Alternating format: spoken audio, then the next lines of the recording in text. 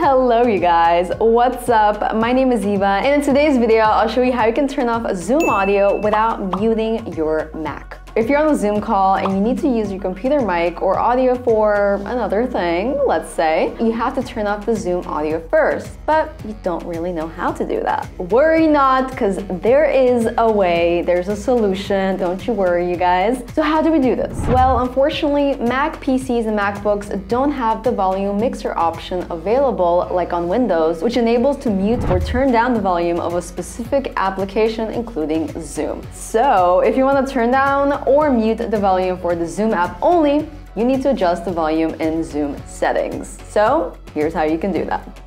While you're in the Zoom meeting, click on the small upward arrow next to the Zoom meeting audio controls. This is the microphone icon in the bottom left corner. It's pretty easy to spot. And then in the pop-up menu, select audio settings and then go to the speaker section to turn down or turn off the volume for the Zoom audio.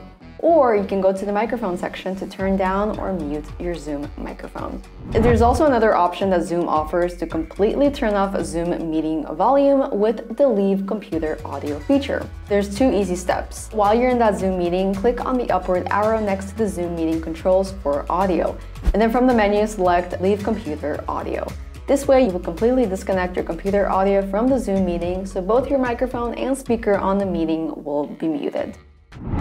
Yeah, that's how you do it, you guys. If you found this video helpful, please like this video. If you have any questions, comment down below. Subscribe if you haven't already, and yeah, we post every single day. Thank you guys so much for watching, and I'll see you guys in my next video. Bye.